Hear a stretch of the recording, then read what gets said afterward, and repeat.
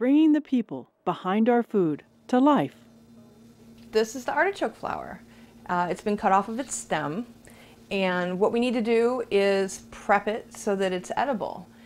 Now, an artichoke is part of the thistle family, and it has some characteristic thistly, pokey pieces on here that you can absolutely stab yourself with. So you want to be careful when you pick it up and when you're working with it, and you also want to take off any of those little thorny pieces so that when you eat it, it's a non-issue. So the first thing that I like to do is start with a pair of kitchen shears.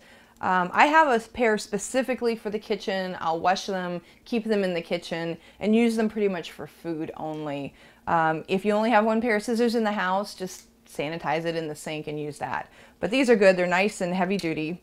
And what I do is I go through and I cut the very tips off of each of these major outside leaves around the side of it, because that is where the little thorny piece is.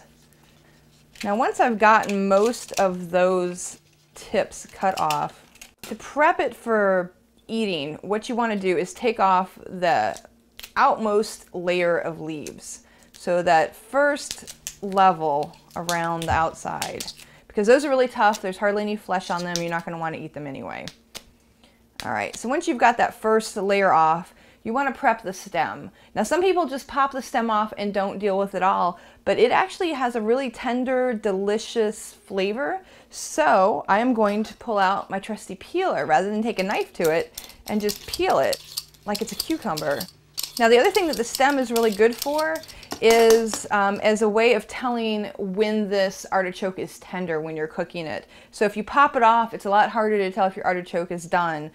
So leave it on there, and that way you can give it a good bend and see if it feels tender or not. Now, in order to get into the inside of this artichoke to continue to prep it, the easiest thing that I feel is to just take the whole top off. That's when the big knife comes out.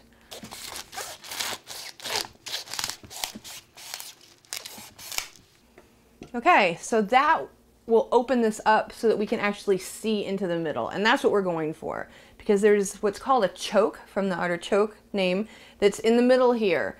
And if I were not to pick this, if I were to just leave this on the plant and let it grow, it's going to bloom into really beautiful purple spiky flowers.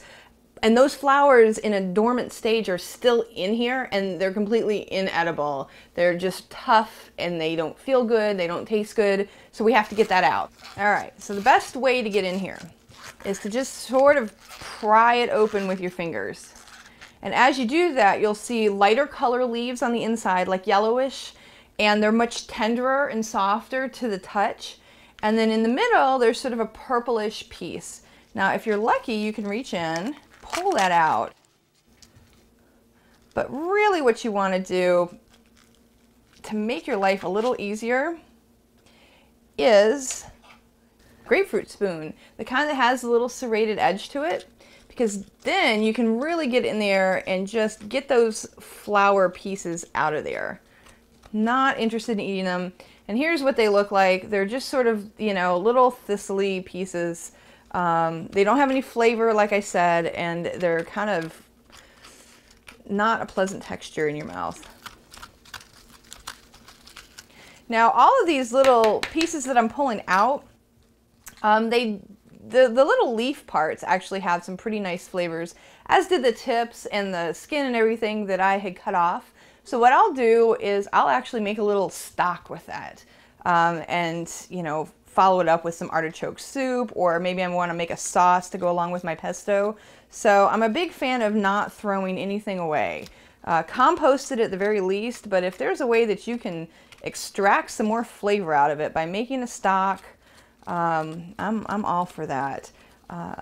So let's see, there we go. I've got a nice cleaned inside.